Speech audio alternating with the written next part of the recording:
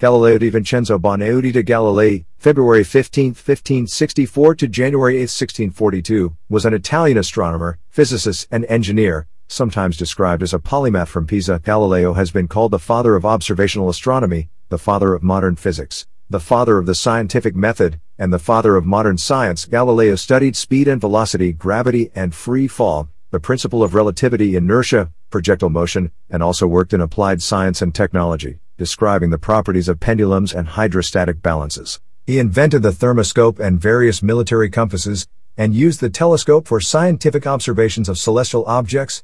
His contributions to observational astronomy include telescopic confirmation of the phases of Venus, observation of the 4 largest satellites of Jupiter, observation of Saturn's rings, and an analysis of sunspots.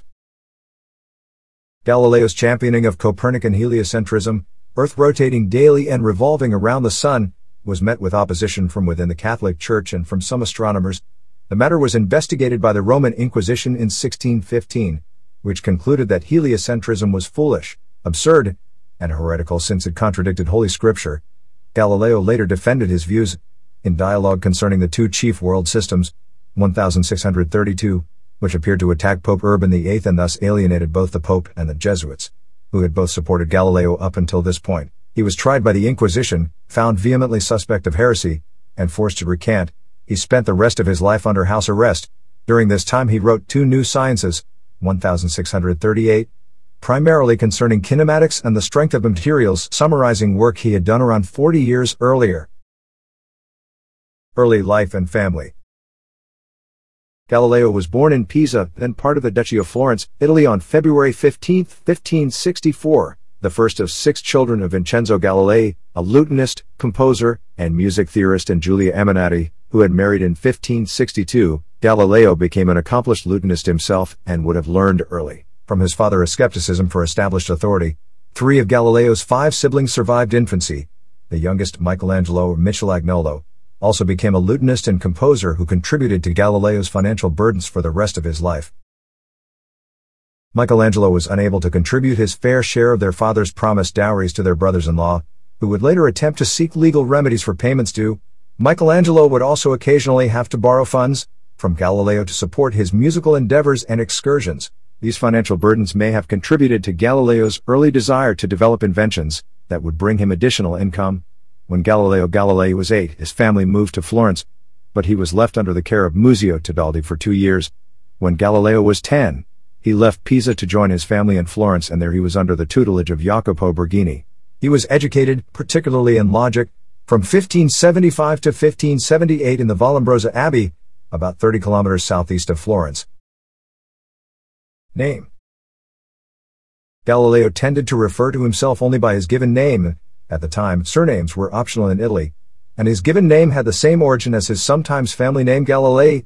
Both his given and family name ultimately derived from an ancestor, Galileo Bonaiuti, an important physician, professor, and politician in Florence in the 15th century. Galileo Bonaiuti was buried in the same church, the Basilica of Santa Croce in Florence, where about 200 years later, Galileo Galilei was also buried. When he did refer to himself with more than one name, it was sometimes as Galileo Galilei Linceo, a reference to his being a member of the Accademia dei Lincei, an elite pro-science organization in Italy.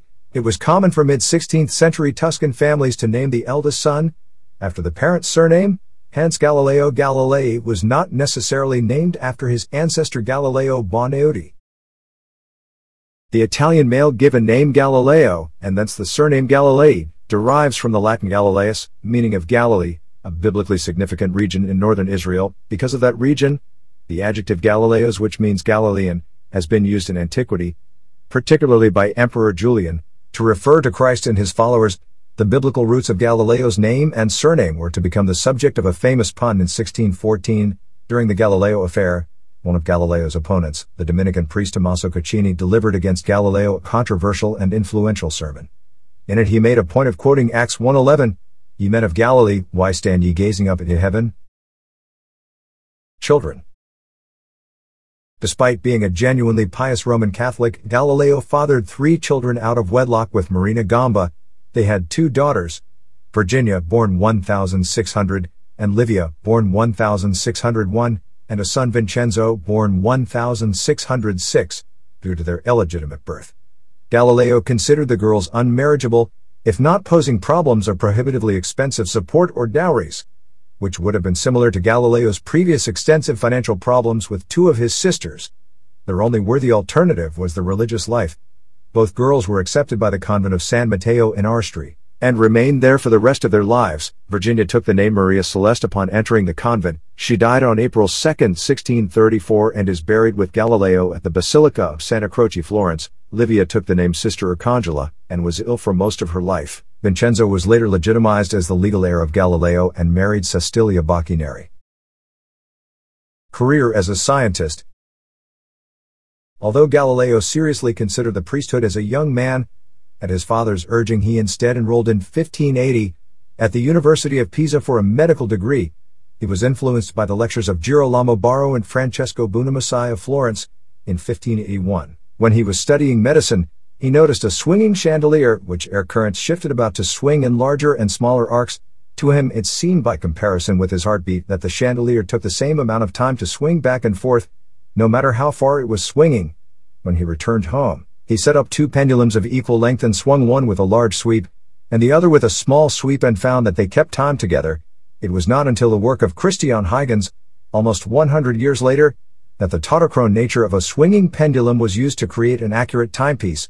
Up to this point, Galileo had deliberately been kept away from mathematics, since a physician earned a higher income than a mathematician.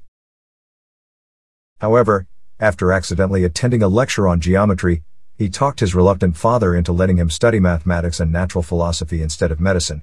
He created a thermoscope, a forerunner of the thermometer, and in 1586, published a small book on the design of a hydrostatic balance he had invented, which first brought him to the attention of the scholarly world. Galileo also studied disegno, a term encompassing fine art, and in 1588, obtained the position of instructor in the Accademia delle Arti del Disegno in Florence, teaching perspective and chiaroscuro. Being inspired by the artistic tradition of the city and the works of the Renaissance artists, Galileo acquired an aesthetic mentality. While a young teacher at the Accademia, he began a lifelong friendship with the Florentine painter Sigilli. In 1589, he was appointed to the chair of mathematics in Pisa. In 1591, his father died, and he was entrusted with the care of his younger brother Michelagnolo. In 1592, he moved to the University of Padua, where he taught geometry, mechanics, and astronomy until 1610. During this period, Galileo made significant discoveries in both pure fundamental science as well as practical applied science. His multiple interests included the study of astrology, which at the time was a discipline tied to the studies of mathematics and astronomy. Kepler's supernova. Tycho Brahe and others had observed the supernova of 1572. Ottavio Brenzoni's letter of January 15, 1605 to Galileo brought the 1572 supernova, and the less bright nova of 1601 to Galileo's notice. Galileo observed and discussed Kepler's supernova in 1604. Since these new stars displayed no detectable diurnal parallax, Galileo concluded that they were distant stars and, therefore, disproved the Aristotelian belief in the immutability of the heavens. Refracting telescope. Based only on uncertain descriptions of the first practical telescope, which Hans Lippershey tried to patent in the Netherlands in 1608, Galileo, in the following year, made a telescope with about 3x magnification. He later made improved versions with up to about 30x magnification. With a Galilean telescope, the observer could see magnified, upright images on the Earth. It was what is commonly known as a terrestrial telescope or a spyglass. He could also use it to observe the sky. For a time he was one of those who could construct telescopes good enough for that purpose. On August 25, 1609, he demonstrated one of his early telescopes, with a magnification of about 8 or 9, to Venetian lawmakers. His telescopes were also a profitable sideline for Galileo, who sold them to merchants who found them useful both at sea and as items of trade. He published his initial telescopic astronomical observations in March 1610, in a brief treatise entitled Sidereus Nuncius. Moon. On November 30, 1609, Galileo aimed his telescope at the moon. While not being the first person to observe the moon through a telescope, Galileo was the first to deduce the cause of the uneven waning, as light occlusion from lunar mountains and craters. In his study, he also made topographical charts, estimating the heights of the mountains. The moon was not what was long thought to have been a translucent and perfect sphere, as Aristotle claimed, and hardly the first planet, an eternal pearl to magnificently ascend into the heavenly empyrean, as put forth by Dante. Galileo is sometimes credited with the discovery of the lunar libration in latitude in 1632. Although Thomas Harriot or William Gilbert might have done it before a friend of Galileo's, the painter Segali included a realistic depiction of the moon in one of his paintings, though probably used his own telescope to make the observation.